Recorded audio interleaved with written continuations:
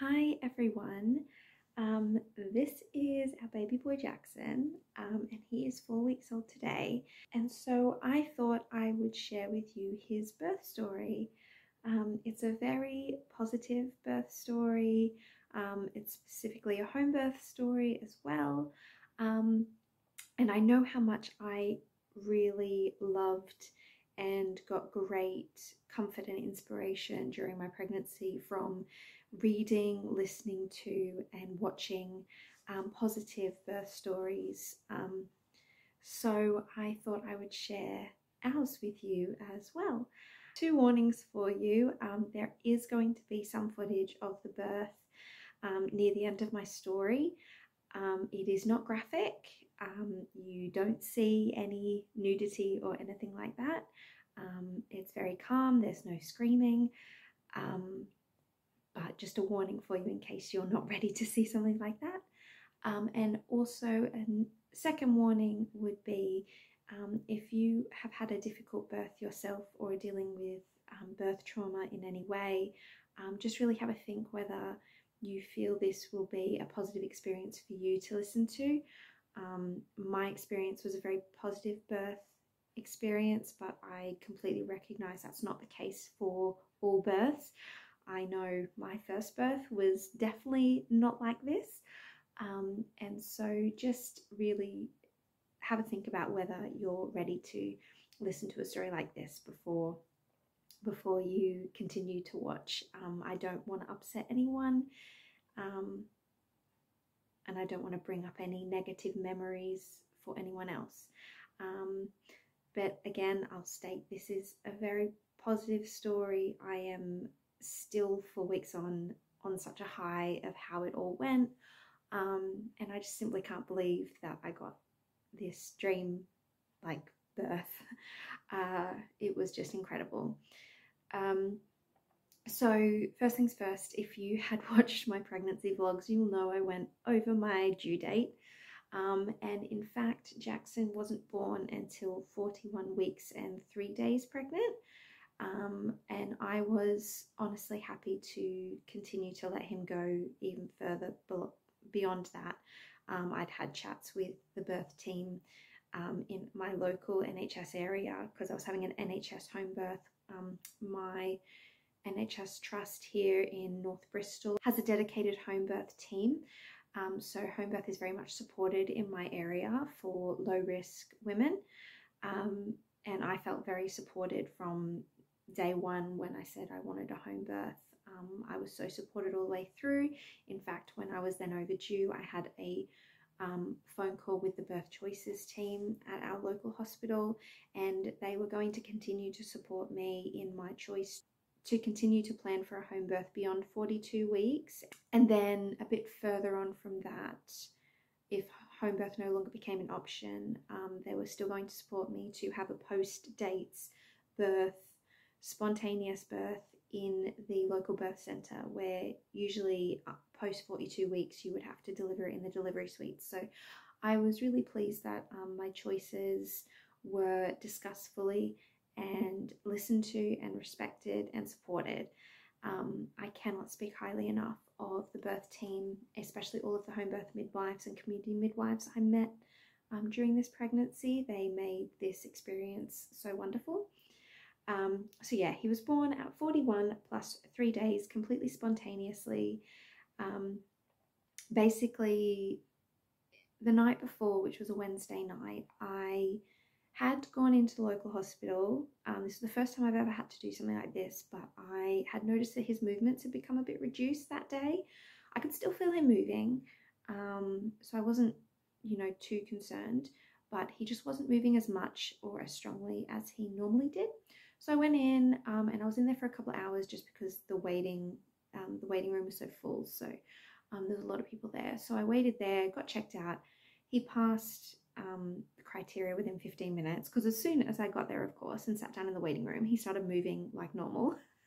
But I was glad to be there to just make sure that everything was fine, just in case. And I never would have slept that night had I not gone in and got him checked.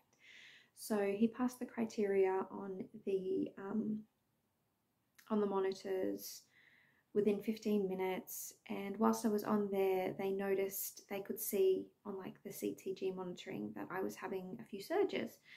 And I was like, oh yeah, like I'd been getting Braxton Hicks my entire third trimester, so you know, it didn't bother me. And so that at this point I was 41 plus 2 days pregnant, and of course they came around and they spoke to me again about induction, and I said, you know, I've already spoken to Birth Choices and I'm not ready for induction just yet, and we've discussed what I would like induction wise if we choose to go down that route, but we're not doing that yet. And they were completely respectful with that. I did then actually ask for a membrane sweep. It had been in my plan not to have one, but in that moment I think I had thought about it. My concern with him, with his reduced movements, had made me make the decision, I think, as well. I was really ready to meet him. I really felt like labour wasn't that far away, and I just decided to have one. Some people may not agree with that decision, but for me, I had thought about it completely and fully and decided to have one myself then, and I don't regret that decision. And straight away after that, I started having surges every 5 minutes until I then got home. I got home at I think like 11:30 at night, and I got into bed and had a fairly good night's sleep. And then when I woke up in the morning, I couldn't feel any surges straight up, but as I was started to get my daughter ready for preschool, I started to feel some light surges, really light, nothing to really note down. In fact, I was like, these could be just Braxton Hicks, and I continued to think that for most of the day. Even once the midwives were here, I was still questioning, is this real labor or is this a false start? Like, I was, yeah, I didn't know what to think, because I hadn't had spontaneous labor with my daughter. I'd had an induction with her, so I'd never gone into labor spontaneously before. So I didn't quite know what to expect. Anyway, got my daughter ready for preschool, dropped her off, came back home, and then I ducked out to Tesco to grab a few things. And while I was there, I did feel more surges, and I felt like they were maybe getting regular and maybe slightly stronger. So when I got home, which was about 10:30 in the morning, I then started recording my surges on the Freya app. They were roughly 7 minutes apart, and like I said, still very light, completely manageable. But yeah, I whacked on Harry Potter on the TV and was just bouncing on my pregnancy ball. At roughly 11:30, I had a surge that came with a little bit of pressure in my butt, and that made me think that it could possibly be early labour and not just Braxton Hicks, because I remembered that pressure from my first birth. Surges are still coming between 5 and 7 minutes at the moment regularly, and they're completely manageable. Again, I'm still watching Harry Potter, but me and my husband do start kind of like setting up the living room a little bit, which is going to be our birth space. So we inflated our birth pool that we'd hired. We didn't fill it up yet though, just inflated it, got all my other birth bag and birth kit downstairs, all that kind of thing. And then at 12:15, I called the home birth midwives team, because they had said to give them an early call just to give a heads up, especially as a second time mum, things can progress quite quickly. So gave them a call at 12:15, and like I said to them as well, these are very manageable. They are getting regular and they are getting slightly stronger, but still very, very manageable, and I'm not in any pain or anything like that. So they said to give them a call back in about an hour, which I did. And by this point, when I'm giving them a call back, I am starting to have to stand and sway while leaning against the sofa while going through each surge. And I am kind of starting to struggle to talk through them at this point. But again, still completely manageable, especially with the Freya app. I found that super helpful to help me breathe through the surges, and that was like absolute key. I continued to keep that position of leaning kind of over the back of the sofa and swaying during each surge. I kept that up until I got in the pool. I think maybe a couple of surges I was leant over my birth ball while kneeling on the ground, but the most comfortable I felt was standing and leaning over the back of the sofa and swaying, making sure I had like free movement, almost like dancing through the surge. Like as things got more intense as well, I was like rolling my neck and my shoulders out during it because I was feeling a lot of tension there, and I knew if I relaxed my body, specifically like relaxing my jaw as well. So rolling everything out, trying to unclench my shoulders, all that kind of thing during each surge, and just letting it happen, letting it take over. And that really helped. I feel like it really helped things progress quickly.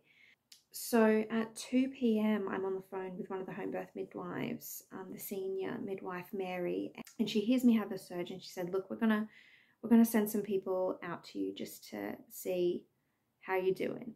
And so I think it was at 2:45, Mary, who I'd spoken to on the phone, and a student midwife called Rhea arrived, and they were brilliant. And just as they were arriving, my husband was leaving to go pick up our daughter from preschool. I had on my birth plan that I wanted minimal cervical checks, and they did ask me. They said, did I want one? And at that point I accepted, because I was thinking, I was still unsure whether this was real labor or whether it was a false start. So I accepted one, and they said I was a very stretchy 3 with a very favorable cervix. So this was at 3 p.m. Which was wonderful. And like I said, I'm still really managing through all these surges at this point. I'm talking to the midwives, offering them a cup of tea, all that kind of thing. During the surges, I am having to stop and sway and focus on my breathing. But still, all in all, wonderful. My daughter and husband get home from preschool just after 3, 3:30, 3:30 or something like that. And my daughter is full of energy. And so basically my husband he keeps her in the kitchen with him while he's cooking dinner, and also the midwives just decide to stay out of my way, kind of leave me to it. So all 4 of them are in the kitchen kind of chatting. My husband's cooking dinner. My daughter is entertaining the midwives by being absolutely hilarious and showing them every single one of her toys, I think. And I'm in the living room. I'm just listening to my hypnobirthing app still, the Freya app, and swaying through these surges, and I'm having a bit of Lucozade and having some of my sour gummies because I'm a very big sweet tooth. I think just after 4 p.m. I decide I need something else to help me through, so I whack on my TENS machine, which I hired as well alongside the birth pool, and it is amazing. Like, it is the best thing that I've had. I never used one in my first birth, and I wish I had, because it was so good. Whacking the boost on the TENS during the surges was absolutely phenomenal, and I kept that TENS machine on until I got in the birth pool later on. So I put it on at 4 p.m. and I got in the pool at 7, so I had it on for 3 hours. And you know what, I realized after, I only got to like level 4. Like, there's different settings, there's 15 levels, and I only got to 4. And so that goes to show like how well this TENS machine helped me cope during the surges, because if I only had it on level 4, and I could have had it on level 15, and it was doing brilliant things for me. Yeah, it was wonderful. A huge tip would be, from me to you, if you're about to give birth, get a TENS machine, hire one, buy one, whatever. Just, they're fabulous. About 5:30 I lose my mucus plug, and we are aware that I still haven't like had my waters break or anything, but not worried about that at all, because I know like they could break when baby's born. Like, not everyone's waters break in early labor. I don't know if you knew that. So I'm really moving my body during each surge at this point. Like, I'm really working on my breathing. I'm working on kind of swaying, dancing, which I kind of learnt this from my pregnancy yoga class, Bloom Yoga here in Bristol, Horfield. If you are around this area, Kate is wonderful. And also from Pop That Mama on Instagram, TikTok. She advises like almost dancing through surges, and that really helped me. So I think it was roughly 6 p.m. the midwives hint to my husband that it might be a good idea to fill up the pool now, which I'm really glad they hinted to him, because oh buddy, you got some gas. Because apparently he had said to them when they asked him, how long do you think that's going to take to fill up? And he said, 10 minutes. It took an hour. So very glad that he started filling it up at 6, and I got into it at 7. He took our daughter upstairs at about 6:30 and started getting her to bed. She had been prepared in case she was awake for the birth, but because it was close to her bedtime, we just thought we'd put her to bed anyway.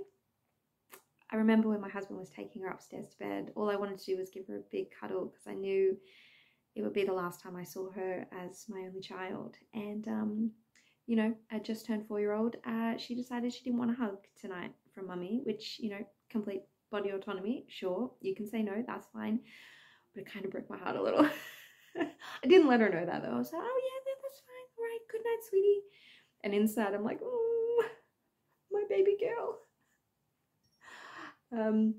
I think that kind of marked for me a different stage into my labor, and it's very interesting because that is when the midwives have actually noted down active labor from. I never had another cervical examination, so they've just classed it on from what they saw from me and my surges and that kind of thing. So that is where they have marked down active labor from 6:45 or 7 p.m. Yeah, 6:45 p.m. And so I think it's at that point that I finally accept that I am in labor. And I decided to get in the pool. So I'm in the pool at 7 p.m.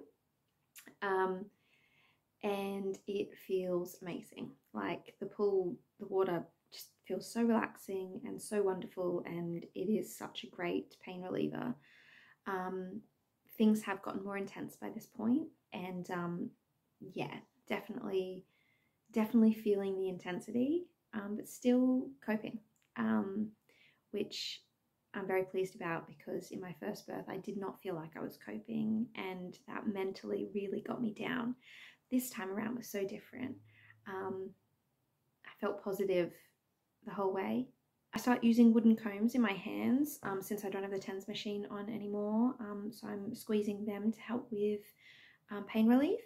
And my husband, because I'm not listening to my hypnobirthing app anymore because I didn't want my phone and my headphones near the water, obviously, he asked if I want some music on, thinking I'll say pop on some meditative music. Instead, I say yes, please. And I ask him to whack on my musical playlist, which is all Hamilton, Encanto, Moana, The Greatest Showman, and In the Heights, original Broadway cast.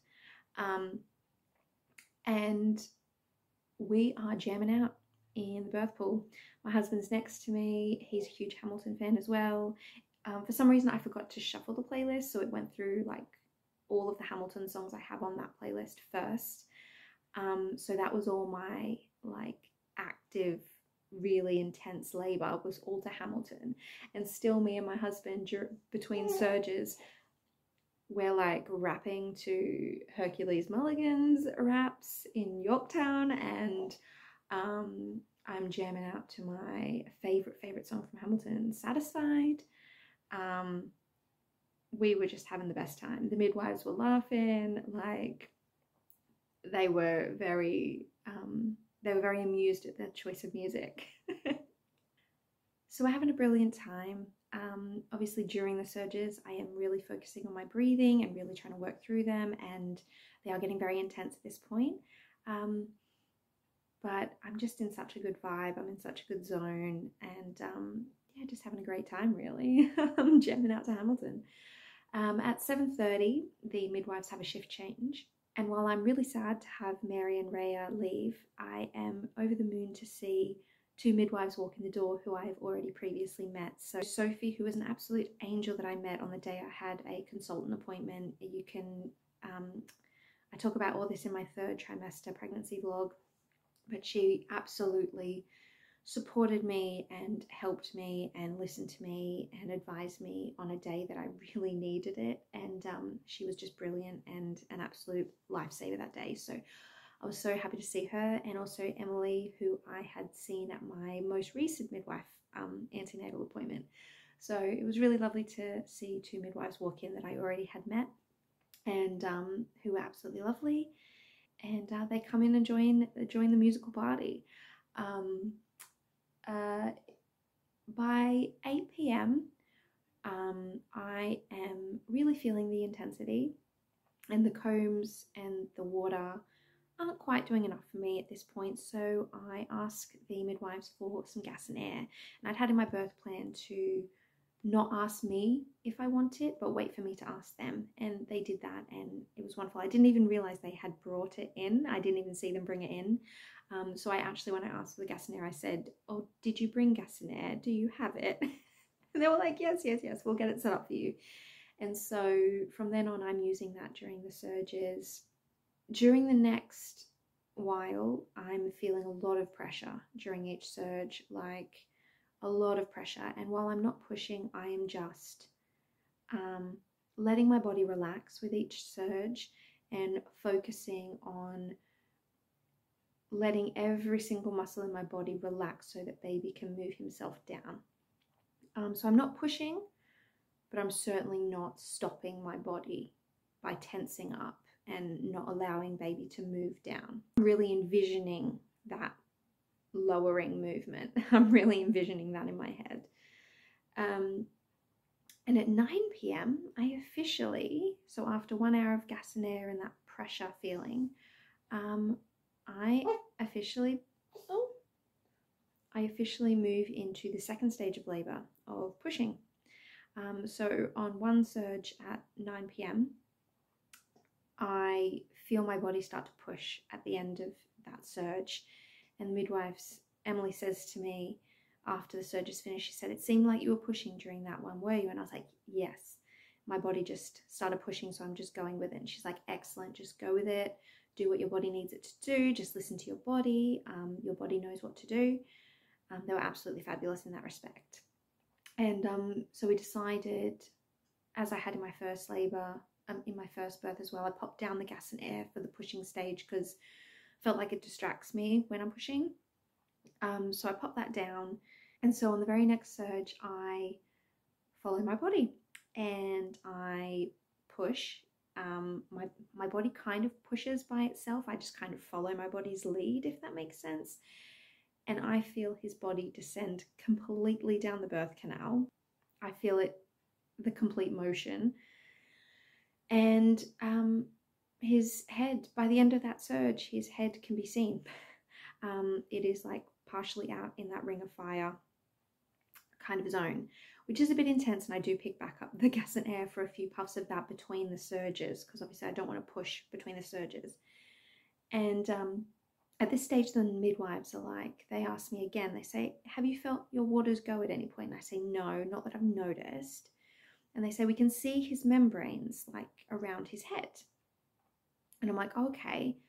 So like, that's interesting. But then on the very next surge, so this is the third surge of pushing, I push his head out completely calmly, and it feels amazing once the head is out. In fact, I have a video of the head popping out, but I'm not going to include it here because it is a little bit more graphic. But you can hear how calm I am in that video as well. And Emily says, "Baby's head's out, still in his waters." And I'm like, you can hear me say back, "He's on Caul." And I'm so shocked because I know how rare this is, that a baby is born on Caul. Apparently, there's about 1 in 80,000 births. Apparently, it is more common with water births, though, I guess because of the pressure. I don't know, pressure difference. But I'm absolutely shocked and I cannot believe it. And I reach down and I'm feeling his head, which is out of my body. And I'm feeling his head, which is cushioned by this balloon of waters, and it is the most incredible thing ever. And I mean, I'm going to play you the video in a minute, but this piece of video that I'm going to play you, it is from this point until baby is born.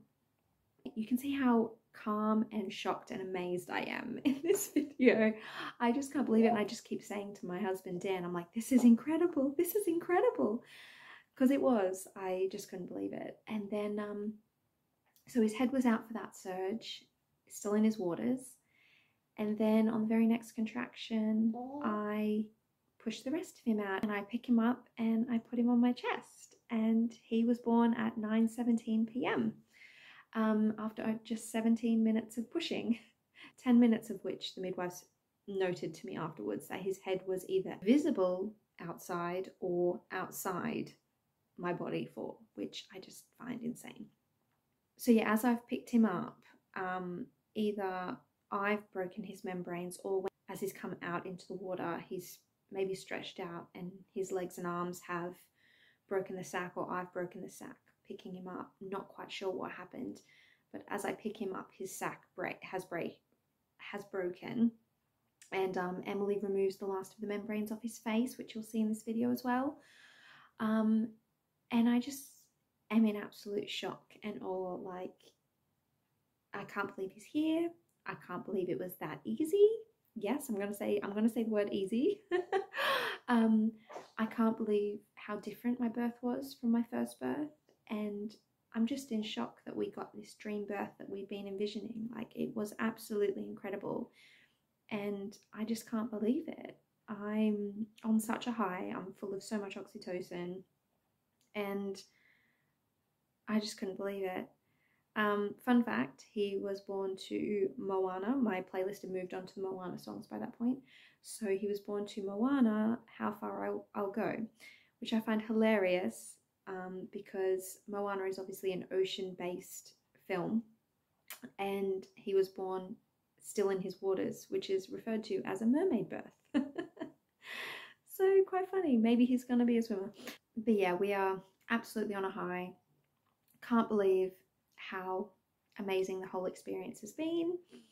The midwives are amazing and being so wonderfully kind and supportive, and, you know, saying how well I'd done and all of that. And we're all just joining in on the joy. Like, it was just so beautiful, and it's just so happy. It was just such a happy room to be in. His umbilical cord was a little bit short, so I couldn't quite bring him fully up onto my chest. So after just, I think, 5 minutes in the water, we decided to get out so we can move to the sofa to deliver the placenta. But as I stand up, it starts to come anyway. So my placenta is delivered completely naturally while I'm semi-squatted over the pool about to step out.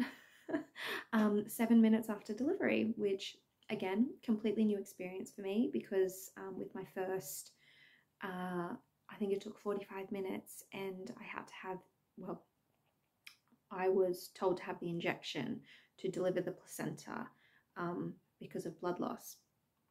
That's another thing. My blood loss, by the way, was recorded at 400 milliliters, which is fine, absolutely normal.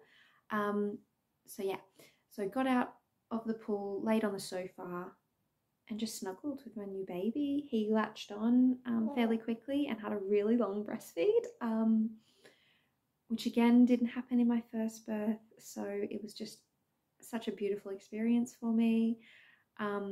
Yeah, just on such a high for the rest of the evening. My husband bought me Vegemite toast, which I ate laying on the sofa while cuddling him.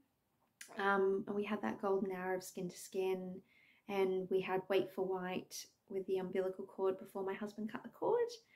And I did have some second degree tearing, but it was able to be stitched completely at home, and absolutely no issues there. I just can't believe how well it all went.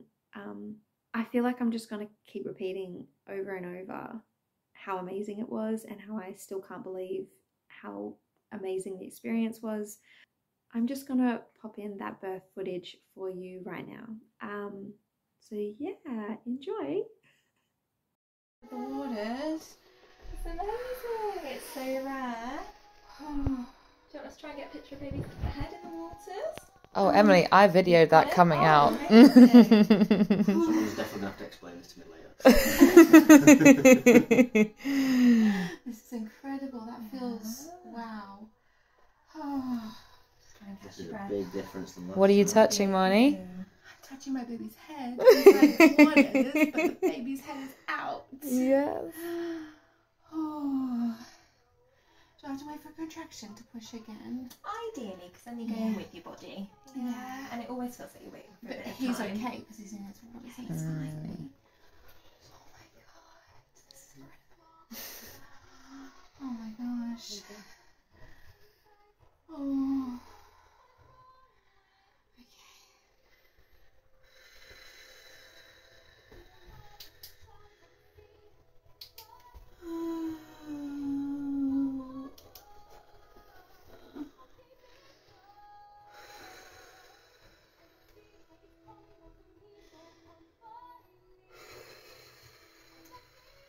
to this song.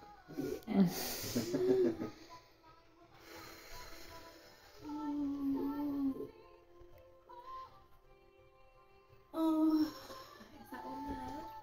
oh yeah. Yeah, go with it then. Oh, Well done. Keep going. Amazing. Baby's coming. Oh. Baby's here. Hey, baby. Well done. Okay. Come on, boy. Okay. Hey, how's your That's fine. You just talk to your baby. Put some water over. Well done. Congratulations.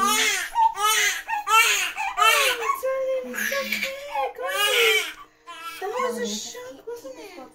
Oh, sorry, nice sweet. and warm. There we go. Just put Oh. the head out. There we go. Hello, Perfect. darling. Hello, darling boy. Oh. Hi, No. Hi. Oh, I don't want to pull too hard because I think the cord's there. Let me have a look. Hello. He's not tangled in it at all, is he? He's definitely a boy. Pop him down Yeah. a little bit. Okay. Let's have a look. Sorry, I'm just having a Hold look. on, I'll just get a bit higher as well. Yeah, you haven't got much more pull than what you've Okay. got. Okay. Alright. Hey, little You can try man. to Darling. drop that body down a little. Oh, sorry. Yeah, that's perfect. So drop my body in his. Yeah, and then you've got his head out of the woodsack. Hi. Perfect. Hi, darling. I'm your mummy.